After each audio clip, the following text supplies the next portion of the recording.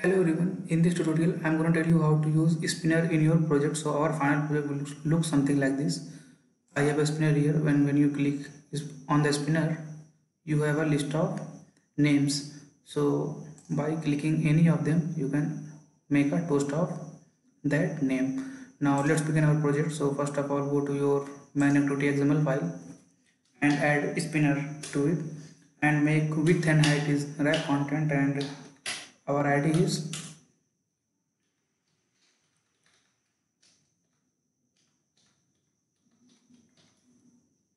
and make this center in parent. Now go to your main activity file and here find your spinner by using find view by ID. Now our type is spinner and our ID is spinner tutorial. Yeah. Now I need to create an array adapter. So array adapter, and our array adapter type is string. Now with in our array adapter constructor we need to pass three parameters. First is our context and second is our layout. So our layout is android dot resource dot layout dot simple list item 1, and third is our list which we will create. Now I just make it already, just copy paste this.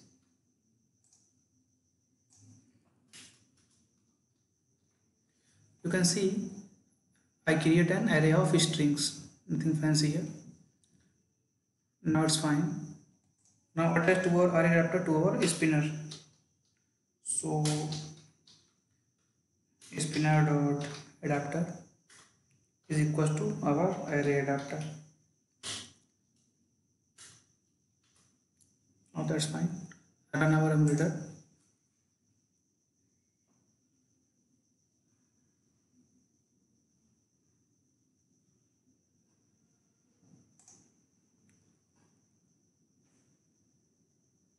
You can see here our final project will run successfully. Now click to our spinner and you can see list of name. Now here I need to attach set onto listener to our list item of our spinner. So when you click Pandya, you will see a toast here. Now let's start.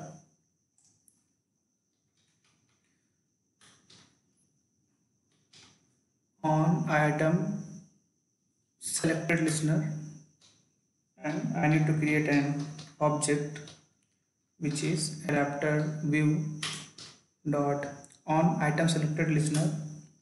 Now create a lambda function here and simply go to object and press alt enter and implements member. Now on nothing selected is basically when you want to perform some operation when none of our item is clicked. So I need to use our on item selected override function. So I need to make a toast. So toast dot make text, and our context is this. Basically this refer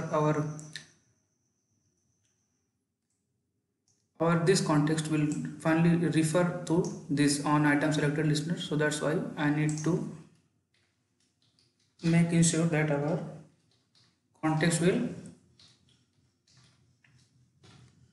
point to our main activity. So that's why I need to add at the rate main activity. Now I simply make a toast of our string, and third I need to pass the duration. So toast dot length sort is enough, and just show this toast. That's all. Run our emulator and see whether our program is compiled or not. You can see here our app is, and you can see here RAM is appear. So when you open and click any of the names, you can see to stop that time. So thank you for watching this video, and if you like my video, please subscribe my channel. Thank you.